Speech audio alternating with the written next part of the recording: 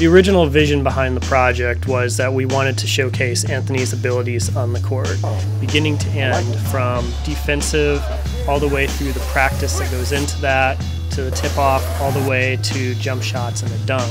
To pull off an idea like this, we had to employ a bunch of different technologies. We wanted to use the Phantom camera because we wanted to slow down the action enough so that people could really see the skill that it takes. Using that slow motion and being able to see everything, we wanted to take it one step further and employ a technique called motion control, where essentially a camera starts at one end of the court and moves to the other in an exact move, so that we would set him at different points at the court, and then you would layer them all together in one shot. We can show Anthony Davis's whole arsenal. For that, we had to enlist the help of a professional, and we brought in Rajon Floyd.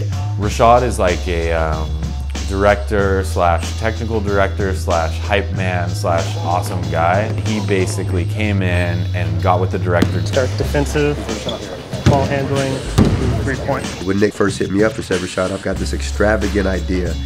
I want to capture every element of Anthony Davis's game on both ends of the court. I was excited. They've together developed the best shots that we could do for each point of the motion control camera. No matter where, I want you to send it. Anthony Davis, his work ethic was something that showcased in this feature as well. There's a reason why he's the #1 draft pick. There's a reason why he spent 1 year in college and won a national championship. He played the night before the game.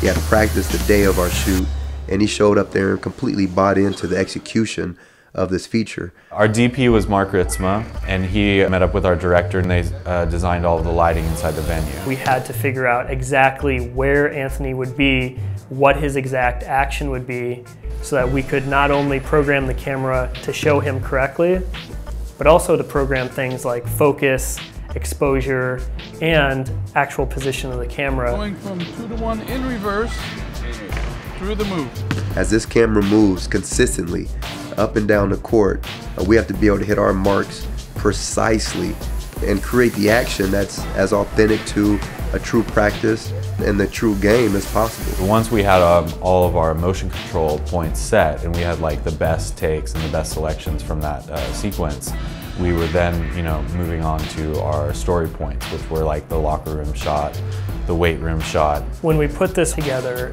we wanted to pay homage to that with practice vignettes of what he does when he prepares for the court. Anthony was such a trooper, we were able to move through these last 3 segments, I think in about 45 minutes. If it was easy, there'd be 100 features like this.